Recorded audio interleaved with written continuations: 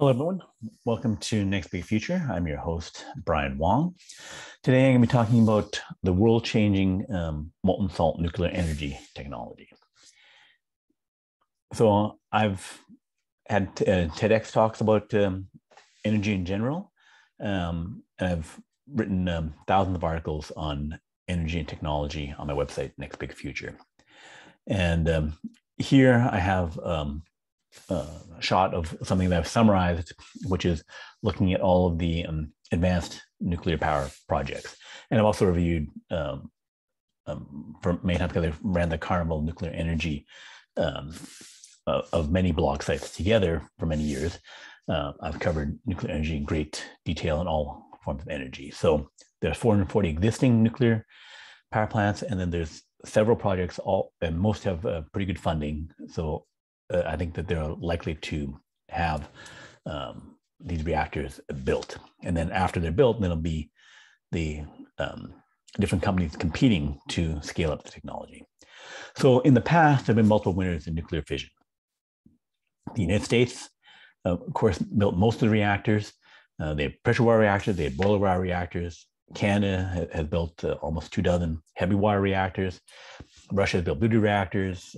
France, Japan, China, South Korea, many countries have built commercial nuclear power reactors. And there's multiple technologies that have been successfully developed. Molten salt is interesting because it's kind of like molten metal, kind of like lava, you can think of it like that.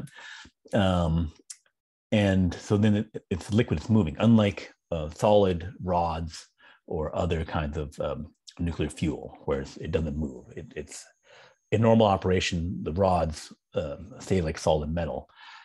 And then the problem is when they melt down. But molten salt is in a kind of a liquidy state at all times. Pebble beds also have small pebbles that they can flow out. The reason that this is important is that you can have a freeze plug, something at the bottom of a reactor where basically the plug will melt at, say, 1,000 degrees. So above the temperature you want to operate at, the plug will melt, and then the material will drain out, either pebbles or molten salt will drain out into holding tanks.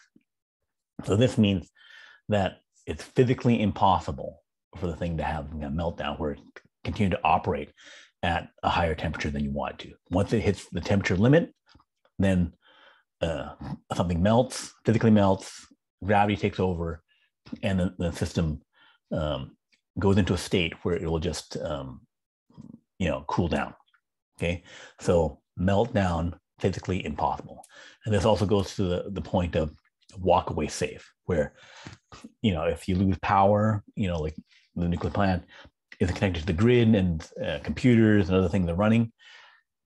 So that, in Fukushima got hit by a tsunami, 100-foot waves came over, washed away fuel tanks, and then the plant, got into a bad state. This old 60-year-old nuclear power plant got into a bad state in Japan.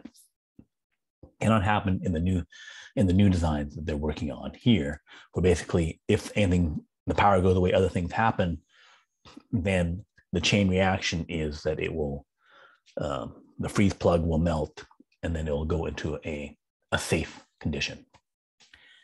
So the two projects I'm going to talk about today, one is the Seaborg reactor, Seaborg Technologies in Denmark, and the other is Thorcon, which is an American company that's trying to get their first reactor built in Indonesia. Both are interesting to me because they're basing their reactors into ships, and nuclear powered ships, has a long history because, nuclear submarines, nuclear aircraft carriers, long history of having nuclear power on ships and even on barges. By having it on a ship or a barge, it's surrounded by water that can be used to pump and cool the system.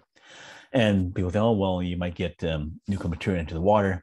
The ocean has 3.5 billion tons of uranium in it already, and also thorium. So there is nuclear material already in the ocean. So if you add any more, it's a drop in the ocean. Seaborg is looking at that. They're looking at having a commercial prototype in just 2 years. So maybe the slip, a year, and they could still be roughly on track for 2026, 2027. And then they want to make a power barrage and then make serial production. So kind of a not quite mass production, but making one after another very quickly, perhaps in a factory type situation. So you already have 100 employees. They've got $26 million in funding, on track to make their prototypes and then make the barges. And I think that the building molten salt reactors, which are smaller than rugged nuclear reactors, also safer with fuel, that they could get this mass production thing going. Thorcon has an even stronger mass production for ships. So let me talk about Thorcon. So they're working with Indonesia. They want to make 3.5 gigawatts of power for Indonesia. Indonesia is growing, and they have a country with a lot of islands, so they move around their power and need to use ships. So the bids are kind of in with Indonesia. Hopefully, things approve, then within 5 to 8 years, they should have a substantial amount of nuclear power built. But Indonesia still has to make the total funding decision, although they've gotten state governments, local ministries, other things are falling in line for Indonesia to give a yes to Thorcon. So we're going to have 3 layers of reactor barriers again for the safety. And again, you can see that they have the drain tanks and other materials to prevent the thing from melting down. And you can see also that the drain tanks are below the water line. So again, they can pump in water. So again, you can have the default safety systems. Also, if you could like and subscribe, that would really help with the algorithm. Okay, so Thorcon is built into a can. Again, they have the drain tanks. So safety is physics-based. Gravity and temperature melting is what the safety system is.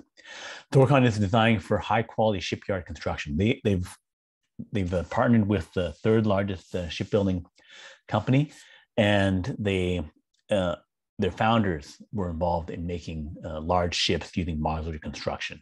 Ships, container ships, other ships are built with these large blocks, modular construction, where you have 110 elements.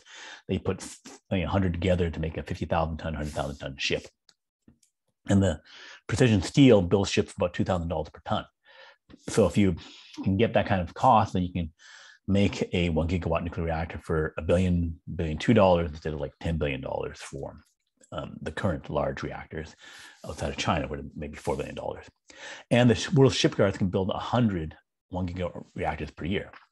Building 100 per year means that we could, over a decade, build 1,000. You more than double the amount of nuclear power in a decade. Over 3 decades, you could have 6, 8 times as much, 10 times as much power, which would be, assuming you scale up a bit more, that you could then make a difference with total world energy, because you need to have thousands of reactors.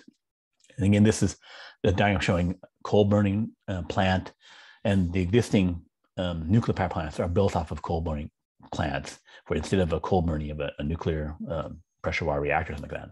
And then the molten salt reactor is about 20 times less volume, 20, 30 times less volume. And then they've worked out the economics of it, where it'd be cheaper than coal. And you'd be using 6 kilograms of uranium per day versus 10,000 tons of coal. So this would clean up the world, enable the developing world to have more power, designed to scale for mass production. And both these, the Denmark Seaborg and the Thorcon, are using ship-based construction, where I think had a good chance to be very well scaled. And then the molten salt technology is also inherently superior in terms of potentially lower cost. So that's how our world could change by 2030 with the molten salt reactors. So thanks for your time, and talk to you next time.